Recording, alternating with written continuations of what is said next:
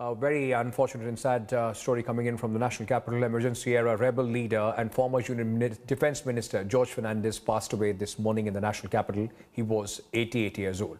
Fernandes held Defence Ministry portfolio from 2001 to 2004 under the Atal Bihari Vajpayee-led NDA government. Apart from the defence, he also held portfolios of communications. Fernandes served as Defence Minister in the Vajpayee cabinet for 2 eventful terms. His tenure saw the Kargil War and the famous Pokhran nuclear test. He also held the portfolio of Communications and Information Technology Minister. Tributes have started pouring in after reports of his demise. Prime Minister Narendra Modi and President Ramnath Kovind tweeted to pay their tribute to the late leader. उनके जाने से हमारे एक बहुत बड़े नेता को हम गवा चुके हैं। जहां तक मैं उनको अपना आइकॉन मानता था और निश्चित रूप से उनके जाने का मुझे बहुत दुख हो रहा है। भगवान उनके आत्मा को शांति दे, यही मैं ईश्वर चरणों में प्रार्थना करता हूँ। उनके निधन से हम सब मर्माहत हैं। बिहार के साथ उनका लंबा साथ रहा है। बिहार में उन्होंने लंबे समय तक बतौर सांसद और बतौर केंद्रीय मंत्री बिहार को उन्होंने अपना नेतृत्व और अपनी सेवाएं दी हैं। बिहार उनको बराबर याद करेगा और उनके पद चिन्हों पर चलने का कार्य करेगा। Paliwal, my colleague, now joining me on the phone line for more on this story. Aishwarya, just tell our viewers what exactly was he suffering from. He has been out of the public glare for a very long time of prolonged illness.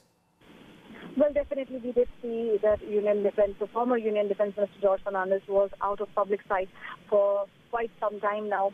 And he has now passed away at the age of 88. He was suffering from Alzheimer's disease and recently he had also contracted swine flu. Now we do understand that he passed away in the morning, and since then condolences have been pouring in from all the quarters. Rahul Gandhi has also tweeted out and said that he is sending his wishes for the family, and he also wants George Fernandes' soul to rest in peace. Prime Minister Narendra Modi also came out and spoke about the work that George Fernandes had done. Now, we do understand that there would be a lot of other leaders also who would be coming to George Fernandes' house to pay their last respects. So, he was a very senior member in the Morarji Desai cabinet when the Janata Party was in office in 1977. He was also someone who was jailed during emergencies. Thank you so much, Aishwarya, for joining us with all those details.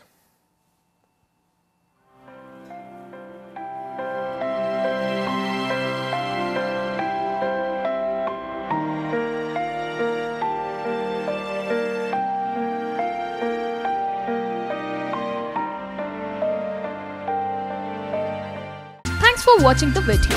For more such news and updates, please like, share and subscribe to India Today. Also check out our other great videos from our channel. We know you would love to.